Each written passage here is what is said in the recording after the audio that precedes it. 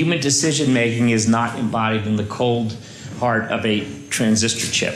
Humans make decisions because of the influence of emotion, morality, and social interaction combined with cold cognition. They fell in love because of emotion. They had a baby because of that. And the baby's more important than them because of their emotional influence on decision-making. Similarly, one slide, one picture changed the course of the Vietnam War.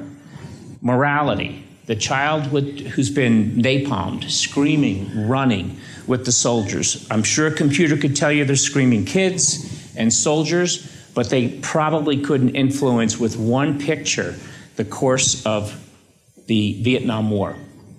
How about embodied cognition? If I ask someone to throw a switch, the train's going to kill 5 people, throw a switch will only kill 1, most of you will throw the switch. You'll kill 1 person to save 5.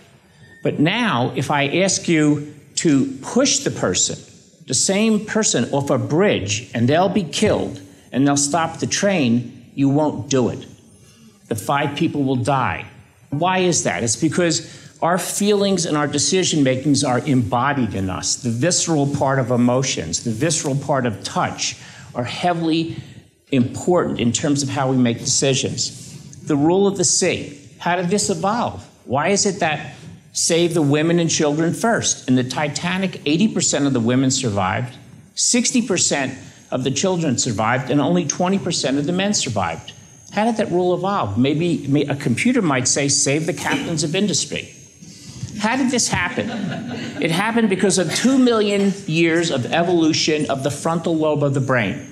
And it has 2 large components. The lateral part involved in cold cognition, similar to programming a computer, and the blue orbital part that's evolved to maintain and support social and emotional processing. Many sub-areas, many sub-regions, not one monolithic Bayesian inference machine. Different parts of this orbital frontal cortex and of the lateral frontal cortex doing different things. Now, what happens if you injure it? What you get, the famous case from 1848 of the gentleman who had a rod go through his orbital frontal cortex and damage the yellow and green areas, his IQ is perfect. He could program a computer perfectly if he was alive now, but his social and emotional compass is gone. He can't operate effectively in the real world. You need both. You need all of these things working in concert. Then computational power and plasticity. 100 billion brain cells, 10,000 synaptic connections per brain cell. That's 125 trillion connections in each of your brains, more than the entire net, that can interact together combinatorially. How about unconscious and conscious processing? Computers program explicit codes. But if I have a stroke in your right hemisphere, the entire left half of this world disappears. The left half of the clock is gone. The left half of the page is gone. I don't see it. I can't report it. Does it influence my behavior? Move to the Piazza del Duomo, take a patient in a hospital in Milan with this syndrome and say, ma'am, put yourself on the steps of the government building and tell me what you see as you look at the church, the right side of the piazza. Put yourself on the steps of the church, look at the government building. What do you see? The entire other side. It's there. What's going on in the neglected part of the world? You show them 2 houses, one is burning. You say, any difference? They say, no, there's no difference, because what they see in their mind's explicit eye is only the right half of the house. The left half is gone.